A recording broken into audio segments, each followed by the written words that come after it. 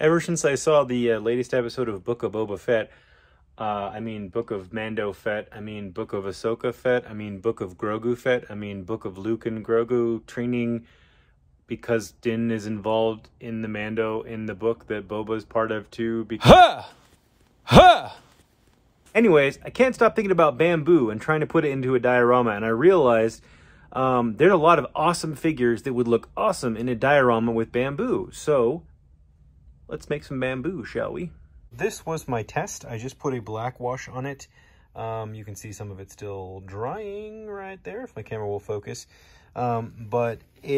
I just threw this all together really quick. This took me about 5 minutes. I've been thinking about this for about a day and a half now, about how I could do this and have it not take me 10,000 years.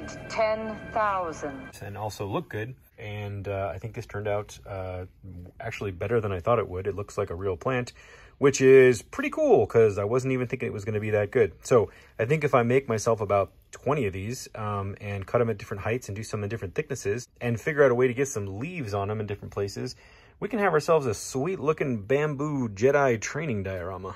So basically, before we get into this diorama, I'm going to make the base, and then I will show you the whole process for the bamboo when I get to that. But we got to have something to stick the bamboo in, right? Right, Grogu?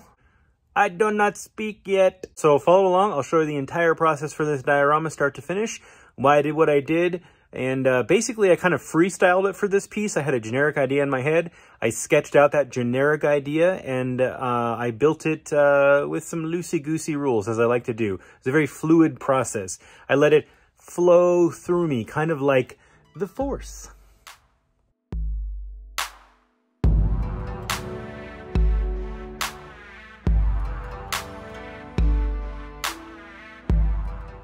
First of all, I hope you guys like this song in the background here. This is a song that I wrote and composed myself and built in GarageBand and rendered out that I will be using in some videos going forward. So I hope you enjoy the music as you watch along here.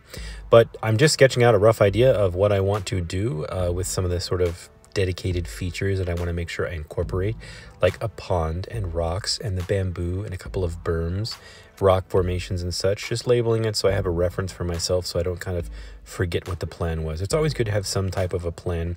Whether you sketch it or not is up to you. And also I like to figure out my overall dimensions to stay within to kind of give myself a goal to work towards. So here is that.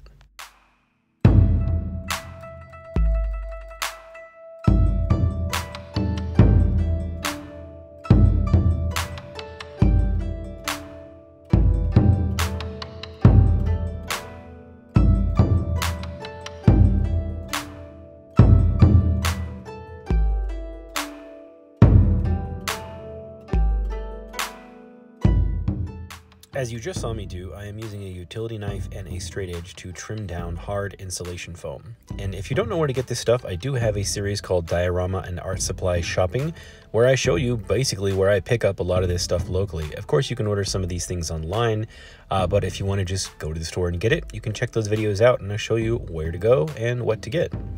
Also, I am basically laying out kind of as you would if you drew a mural onto the side of a wall after drawing a preliminary sketch. I am relaying out my sketch, but in real size here, just measuring and making sure the proportions of the features that I want in my diorama are going to look the way I want before I start cutting anything.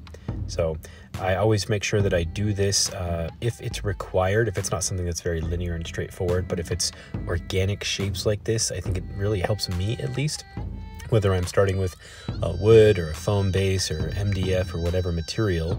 It really helps me kind of get the visual feel for where things are going to be to make sure I don't waste a bunch of time making things too big or too small, only to realize they were not proportioned correctly. So you see me here kind of doing my hand kung fu across my diorama, but I'm just kind of demonstrating from a three-dimensional perspective where I am thinking things are going to be laid out. Here I am using a hot wire foam cutting table, the Hot Wire Foam Factory from hwff.com. This is not sponsored, but I've been using this thing for like 7 years and I'm so used to it, I love it. I am using the cutter to cut out the pond shape to do some heavy lifting for me so I don't have a bunch of raw edges from my knife. And I'm going to use that cutter to trim down the thickness of the pond shape here, so that I don't have to do all of that dimensional trimming and sculpting the negative space of the pond out with a knife or a Dremel. This is going to do some of the heavy lifting for me, as you'll see here.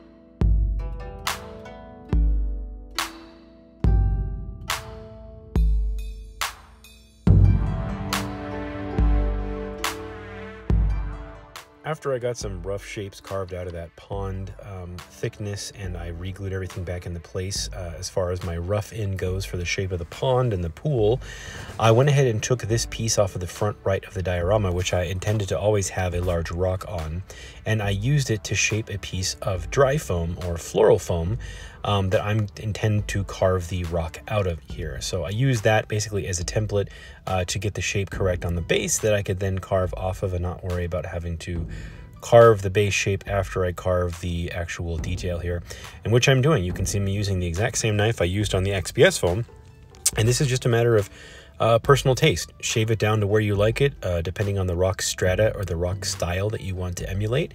And yeah, go nuts. There's nothing to it other than what you see me doing right here.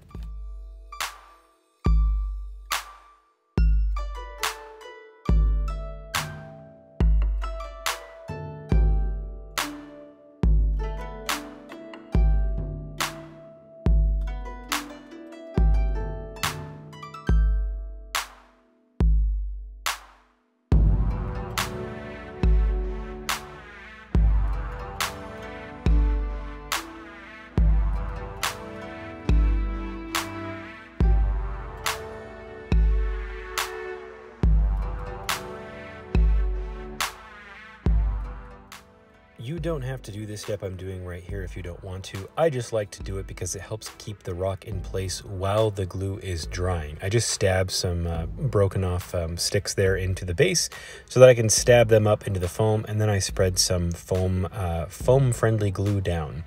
If you didn't have those sticks in there, you might accidentally slide your foam around, but because I like to not have to wait for glue to dry or paint to dry for that matter, and I like to keep working and work fast, I do little things like that just to help myself along the way. So like I said, you don't have to do that if you don't want to. It was just a little thing I did to help me keep moving, shall we say.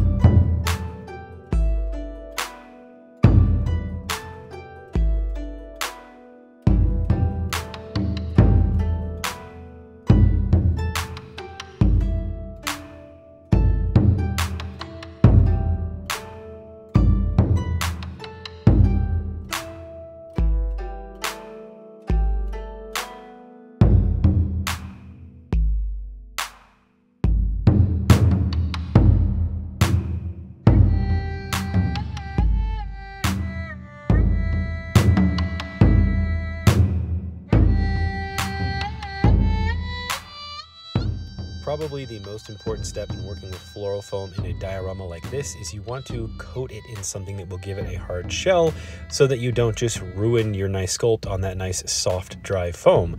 So I found that Mod Podge is pretty much the simplest thing, and it actually does an excellent job.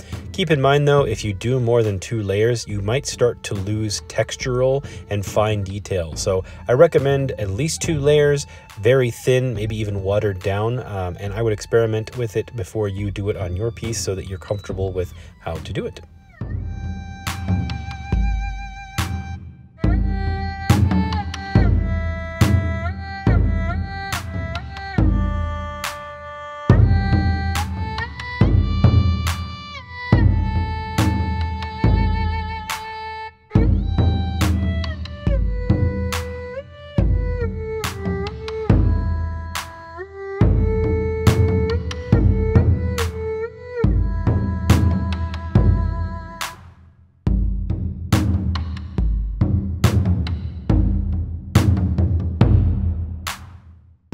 What you see me doing here is essentially the Leonardo da Vinci sculpting method. He's quoted as saying, I don't know if he really said it, but he's quoted as saying, when he carved the statue of David, he basically just took a block of stone and took away everything that didn't look like David. So I'm taking that concept here and I'm taking these blocks of 2-inch foam and I'm taking away everything that doesn't look like what I want it to look like. And so I'm using the hot wire cutter as the tool to shave down the foam to get the mound shapes I want. There's nothing else to it other than to just do it. So give it a shot. It's a lot of fun.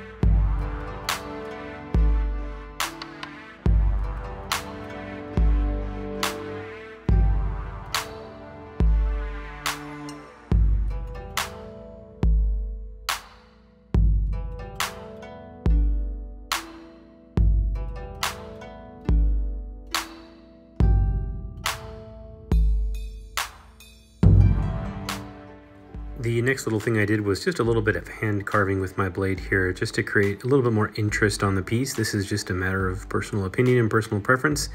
And yeah, I'm just kind of doing it until I like it or don't like it, and adjusting it, and, you know, just kind of feeling it out.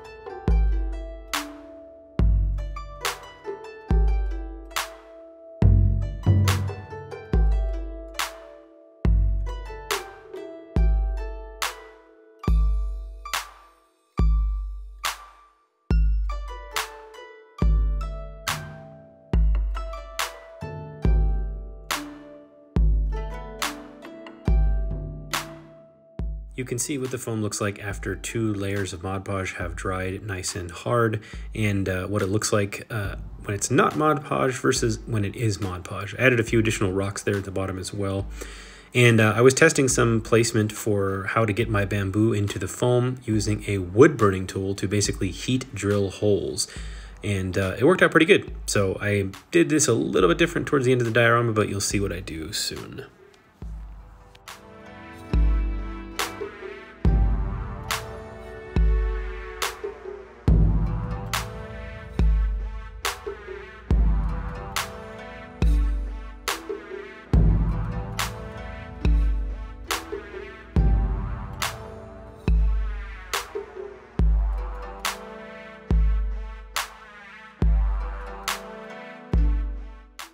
What you see me doing here is fairly self-explanatory. I'm just getting in there with a Dremel or any type of rotary tool that you might have you can do the same thing with, and a sanding drum, and I am smoothing out the transitions between those hard hot wire cuts I made earlier, just so it looks like more natural, the transition occurring on the bottom of the pond to the beaches or the next surface layer above the water. And I'm just kind of grinding that to my leisure, at my leisure, deciding what I think is going to look best, and just kind of being creative, you know, and feeling it out, even kind of carving up into my little hills there as you see me doing.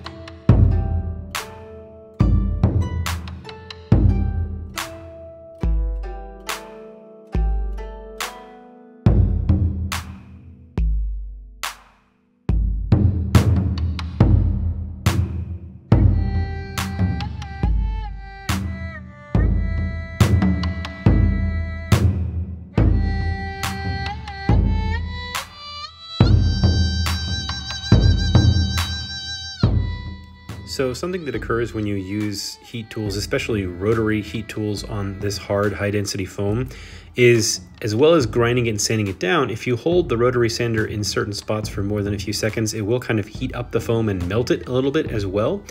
And you end up with these sort of plastic burrs, kind of like you would if you were cutting a piece of metal. You might end up with little pokey, sharp pieces.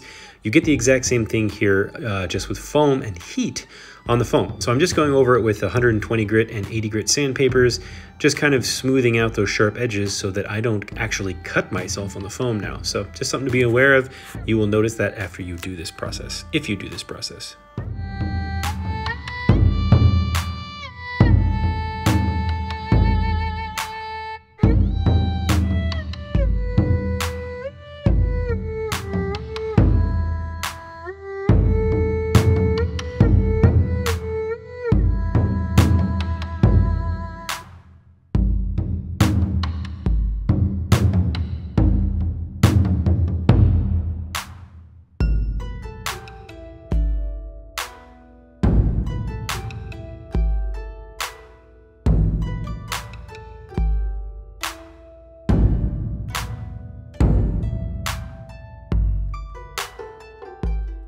So what you see me doing here is basically creating a paper mache overlay on my diorama. I'm using toilet paper and a mixture of water and Mod Podge. And the water and Mod Podge that I'm using right now is definitely more water than Mod Podge. That's on purpose so that I can dissolve the toilet paper more when the water starts to touch it and control it more with the wet brush.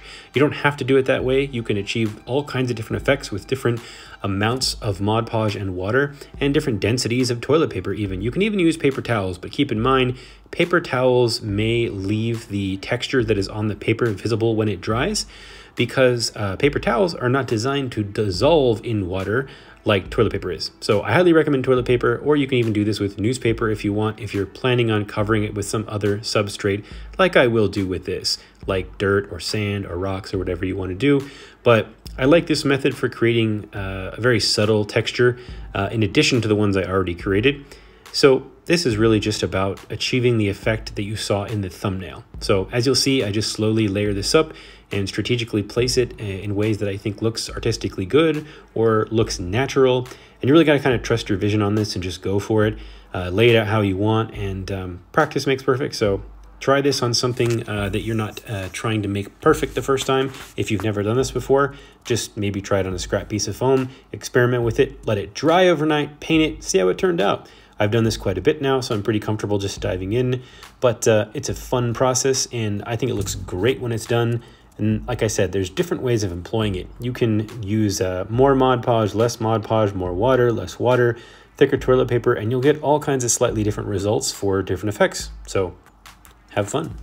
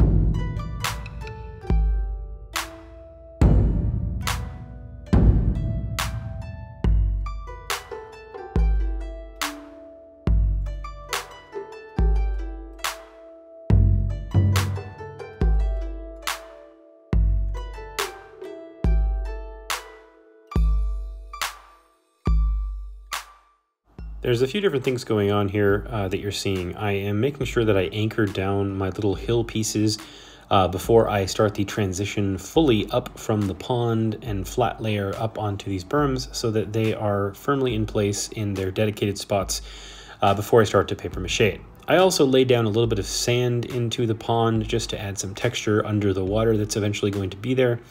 And in a minute, you'll see me start laying down rocks. I got some smooth rocks to kind of emulate river rock, because river rock in most rivers tends to tumble down and get smoothed out depending on the type of rock and river that it's in. And I laid down some sort of coarser, denser rock that was halfway between sort of the sand grains and the river rocks. And I just took my time to do that as strategically and natural looking as possible. That just takes your human eye and remembering what your creek looked like when you were a kid, you know, playing in the creek. I was kind of channeling my memories of a child playing in the water as I did this to just give it that perfect feel. So have fun. And I smeared those rocks with all kinds of Mod Podge as well so that they would glue down to the Mod Podge layer underneath.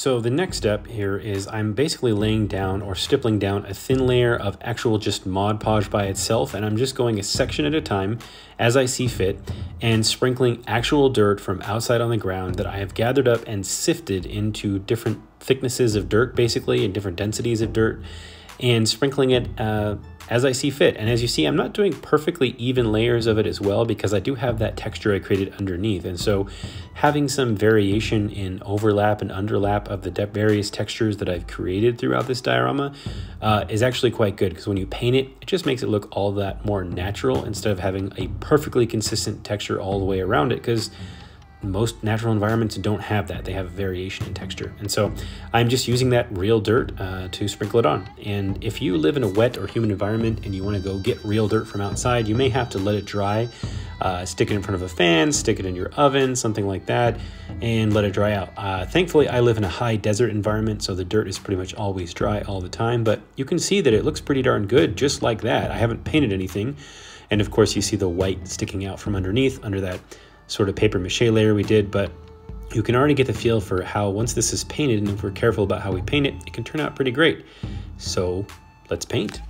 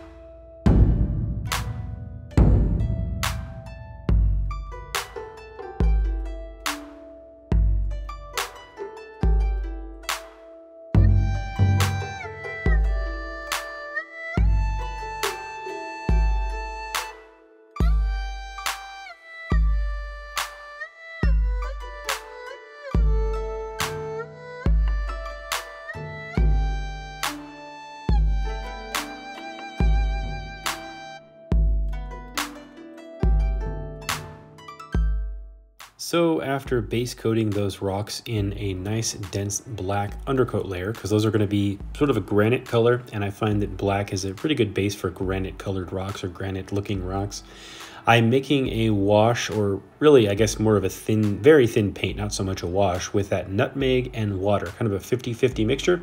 And I went ahead and just used the same brush I did that black paint with, because it'll add a little bit of variation and darkness to some of the dabbing and brushing that I lay down. And you'll see that thinning out this a lot will help that paint to flow nicely into all the little coarseness of textures that we created using the sand and the toilet paper and the rocks and the dirt. Whereas if we use just a thick solid paint, it actually might cover over some of that texture and lay too thick of a layer of paint, and it would actually end up hiding a lot of the texture. So just be mindful that using watered down paint, not necessarily a wash, but really watered down paint, is a great way to fill in all of your texture without hiding your texture. And yeah, you might have to let it dry a lot longer though, just keep that in mind.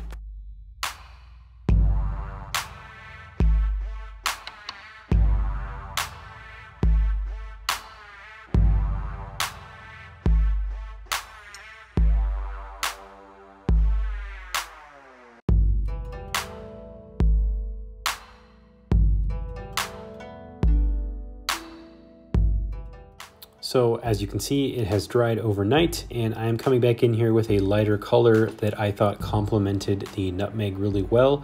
It's sort of a golden brown looking color. I didn't want to dry brush over this because I actually thought it looked quite nice as it dried. I didn't want to risk ruining it by just dry brushing over the whole thing, so I'm strategically stippling and sort of dry brushing with just a little bit of paint on my brush where I think highlights might actually sort of serve the purpose of drawing out the details of the piece and making it look interesting. You can do this at your leisure. You don't have to do it if you don't want to. You can do more of it, less of it. You can use a darker color. This is just what I thought might look nice on my piece, so have fun.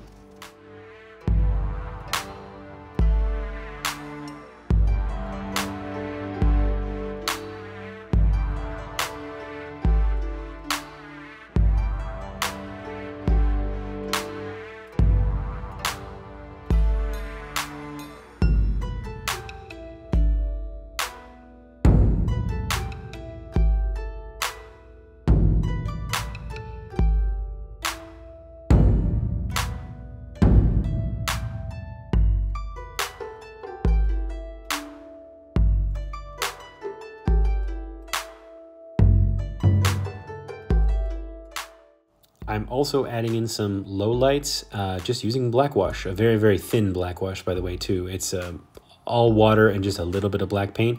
And I'm just dabbing it and letting it run into some of the areas that I think would be the lowest lying areas, just as I feel. Again, you don't have to do this process either, but it's just something that I thought would look a little bit more interesting and create some lighting in the piece, even when it doesn't have any.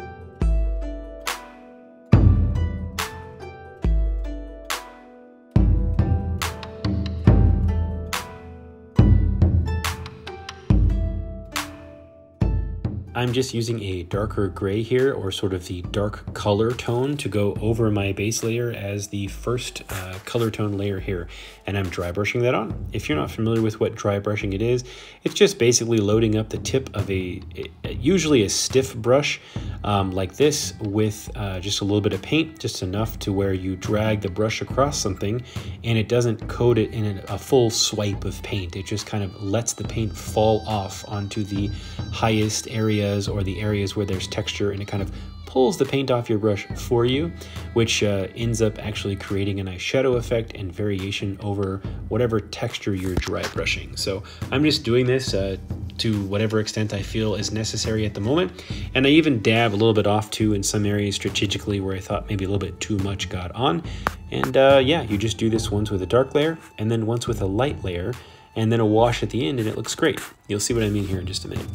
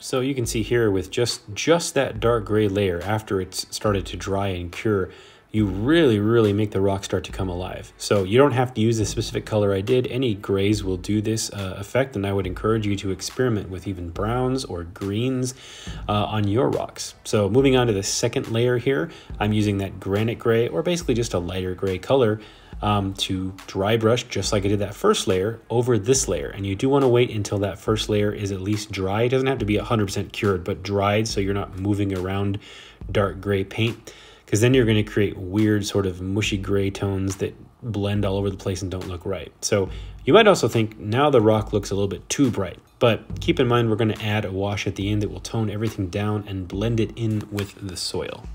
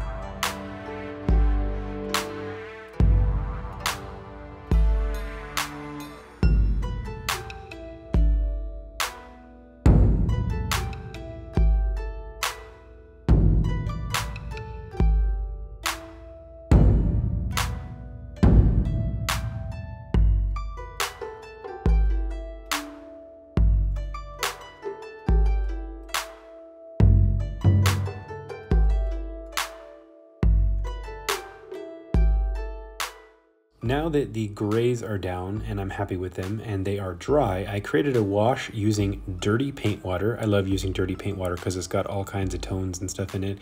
And then I mixed that with some of that nutmeg color that we used on the soil. And I'm basically going to use this very thin, and I stress very thin wash, using my soil color mixed with the dirty paint water. And I'm going to soak up my brush, and I'm going to dab and swipe and let the wash kind of run all over the rock like you see here, and just keep adding it and subtracting it with a dabbing piece of toilet paper there, or paper towel. I can't remember what I was using, but dabbing it down and dabbing it up until I'm happy with the results. And it's just a matter of kind of getting in there and letting it run wild.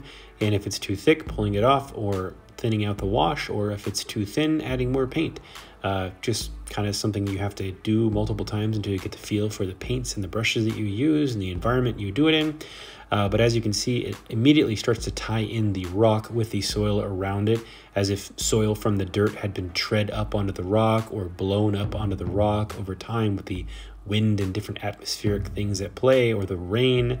And it really brings down the tonality and brightness of that rock back down to a little bit more realistic of a tone, and ties it right in with the rest of the diorama.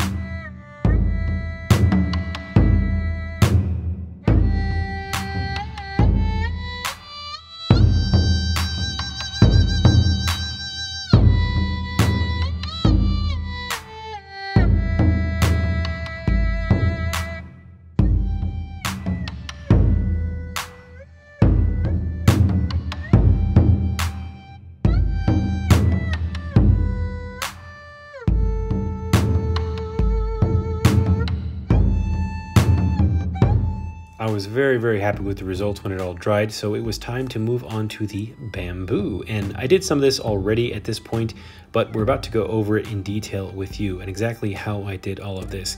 And I hope you guys take a lot of the concepts here I'm about to show you, and I have shown you so far, and you make them your own. You don't necessarily copy every little thing that I've done here exactly as I've done it, but you take these things and you employ them in your own way, or create your own ideas using them, or evolve them into something new.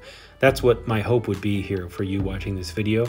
And if you do any of those things or use any of these techniques, please tag me in your social media posts on Facebook or Instagram or YouTube. I'd love to see what you do with these. This little doohickey here is a 3-inch grinder, a little grinder that I got from Harbor Freight Tools years ago, and I love this thing. It's been super fast. It's sort of like a sideways large Dremel almost, and it's great. It's not a giant bench grinder, but it is extremely useful. This little guy here is a hobby miter box, and you don't have to use either of these tools for this process. I just happen to have them, so I'm going to use them to achieve the effects I want to achieve. And you need some dowels of various sizes. I did not go bigger than a 5/16 inch diameter dowel for this. You can go bigger if you want to do bigger pieces for bigger figures or whatever you're planning on doing. But I felt like that was about the right size, or the biggest size I wanted to go. I am marking the dowels about every 2 inches here because that's where I'm going to put those little notches and grooves that bamboo stalks have in them, those little sort of growth divisions in bamboo. I don't know what they're specifically called, but I used my miter box for that. I twisted the rod in the miter box and just let my saw kind of go back and forth and cut a very, very tiny groove in that dowel, as you see there, to create that sort of growth section or little piece that you would see in bamboo on these stalks.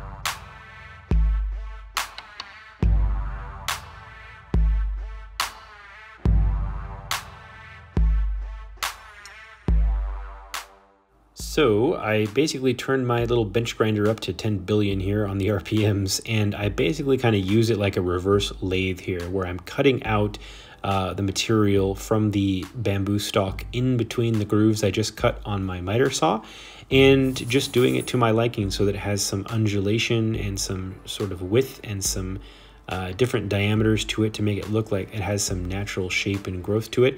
And I just did this until I thought it looked good or looked like bamboo. You can do this more or less if you want. You can try to do it smoother or rougher if you want. I would encourage you to experiment. And again, you could do this just with a Dremel tool. You could just maybe clamp your dowel down or hold it down on the table and just Dremel this out. I just chose to use this tool that I have because I've gotten used to it over the years.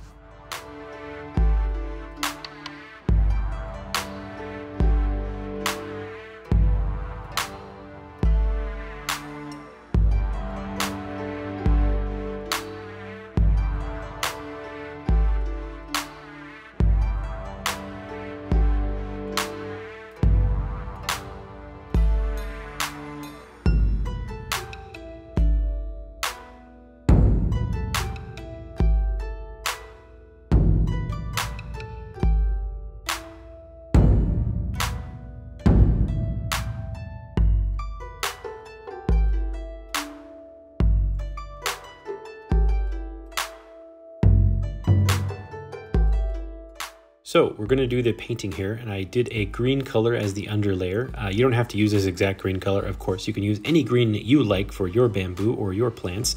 And then I dusted it with a little bit of this yellow color because sometimes we think, oh, I need to make a plant, so I just need to paint it green or a couple colors of green. But yellow can actually complement green very, very nicely. So if you think about going out into a grassy field, there's going to be yellow grass, drying grass, dead grass, dandelions.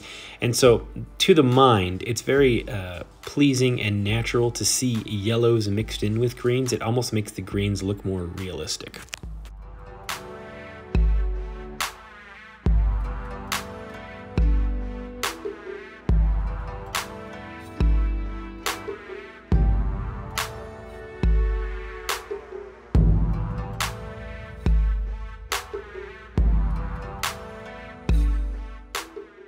Again, another step you don't have to do if you don't want to, but I thought it was necessary here, where in these grooves, I wanted to fill them in with another brighter green or a brighter yellow color to highlight the fact that those details were there. Because on a full-size piece of bamboo, you're going to be able to notice those.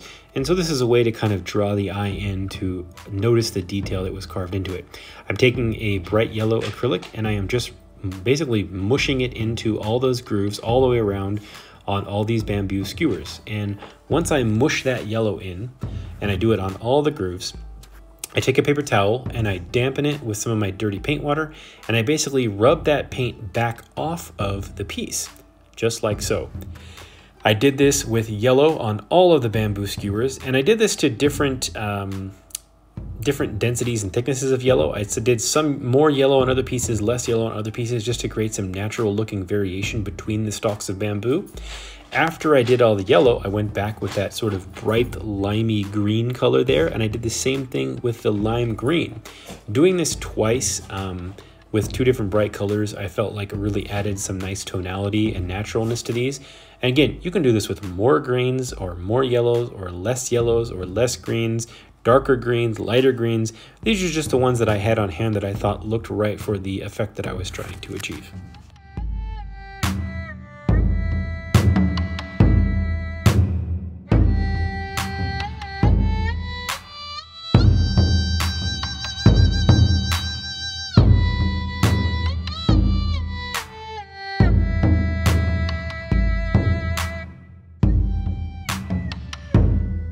All right, this next step is a tricky one. And so I actually use my drill for this because I'm very, very comfortable with it. But what you see in my hands now is a floral garland from the craft store. Now, you can get these in a billion different types of greenery. They're excellent to use for accenting your dioramas. I don't necessarily recommend filling a diorama with this stuff because it does look plastic when you get up close to it. But if you use it strategically, it looks really nice. What you see me doing here is dangerous if you're not used to using a drill, so you might want to grab one of those little pinhole drills or have an adult help you if you are underage. Please be careful, kids. Don't hurt yourself here. But I am starting a pilot hole with my drill, and then I'm angling it down into the piece. And in some cases, I just drilled all the way through the rod. It didn't really matter because the way I layered this all in, it kind of hid the holes, and I can also do paint touch-up. But I took that garland, and I picked that garland specifically because I thought the leaf clusters looked pleasing and would look nice amongst these sort of bamboo pieces. It's not exactly how bamboo leaves look, but I thought it looked nice for what I was trying to achieve, the sort of space china look that I'm trying to achieve. And this is just a very tedious game of cutting off the pieces off the garland that you like, drilling pilot holes and drilling them at an angle that looks like they're naturally growing out of the bamboo. And I put about 2 or 3 or 4 or even 5 of these on each stalk, depending on the thickness and size of the stalk, and glued them in using Mod Podge. And you get a bunch of these, and they look really, really cool. I'm pretty happy with them.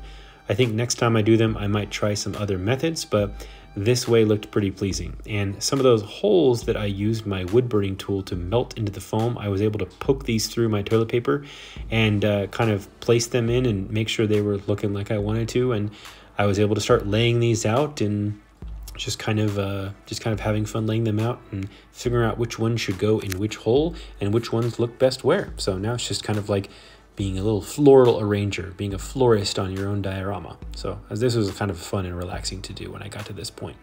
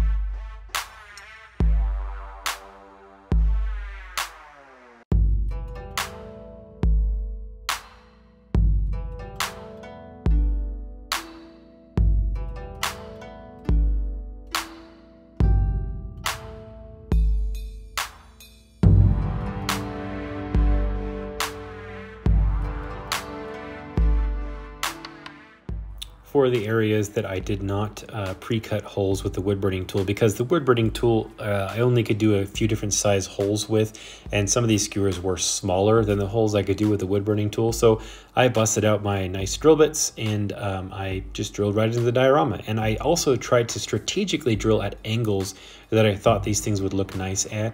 So I really just, very tediously and slowly and cautiously went about planning each piece, where it should go, where it should overlap, and which way it should angle as well, until I thought it looked really, really nice. So I just went through the whole piece and did this, and I think I ended up making about 25 or so bamboo skewers that got placed into this diorama over time.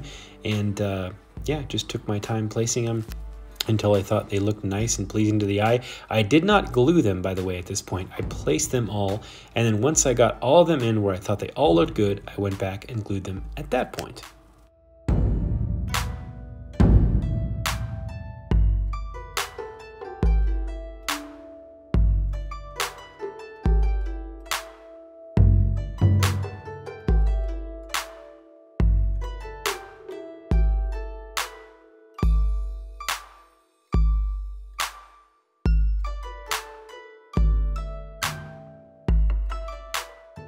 Let's talk about grass, or tall grass here, or snake grass. Basically, for this grass, I used a couple of different things.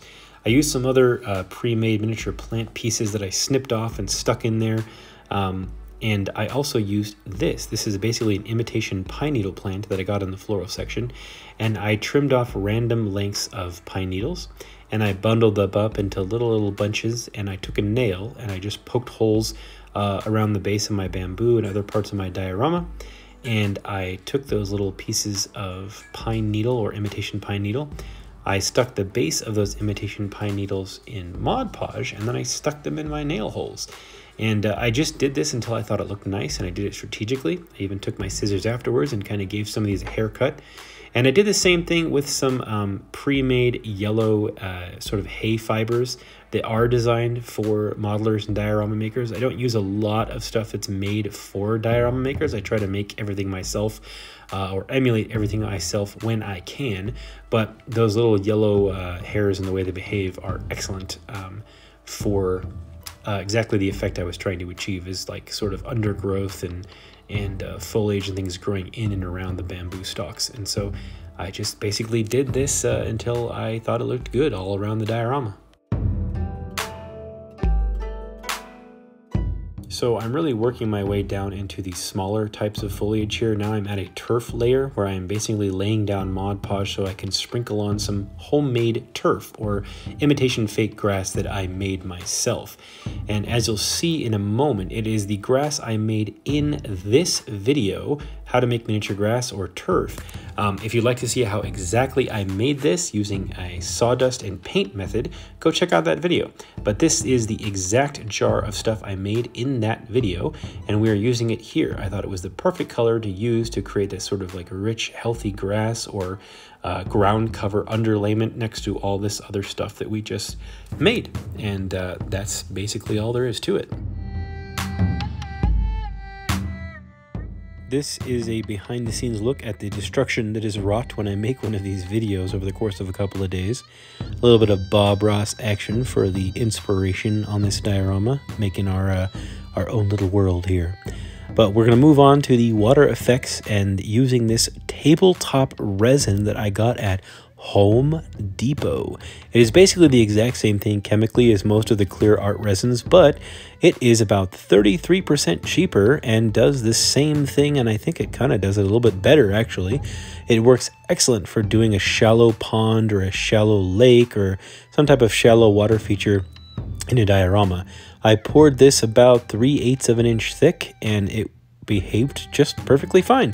I think any thicker than about 1/2 inch it would be unwise. You probably want to do it in a couple of pours, but this stuff works absolutely great. And if you have a barrier of paint and Mod Podge in between your foam and your resin, this resin shouldn't melt the foam.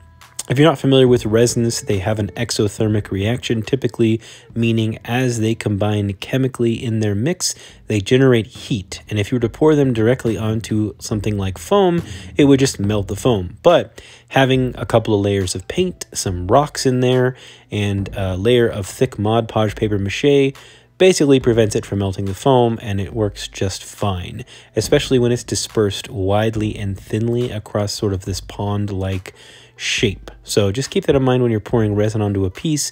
You don't want to pour like this super heavy dense layer in a small area, because the exothermic or heat generating reaction might actually burn or melt whatever you have next to it. So just be careful, be mindful, do some tests before you dive in. And this resin, although it's very, very thick and syrupy, it is self-leveling, meaning it will kind of even itself out. And it turned out really, really good. I have a piece of blue tape in the back there to block the resin from falling off the edge of the diorama, and it also cures just fine up against that blue tape edge. I just kind of tilted it around in the pond to make sure it got all the way to the edges of the little sort of shores that I created and would cure nicely. And I'm very, very, very happy with the results. This is what it looked like after sitting there for a while and starting to self-level. And this resin takes about 72 hours to cure. I think it takes about 8 to 10 hours to get to where it's like hard to the touch, but about 72 hours to fully cure.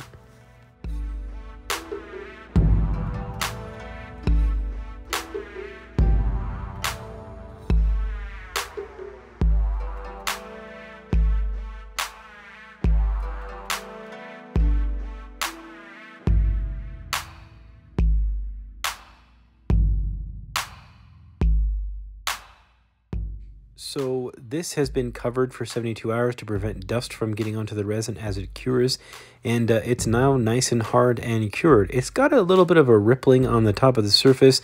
That's probably because when I poured it on, it was already starting to cure, and then I did the sort of shake back and forth, and so some of the different curing molecular structures behaved a little bit differently than they were supposed to, because I waited too long to do that.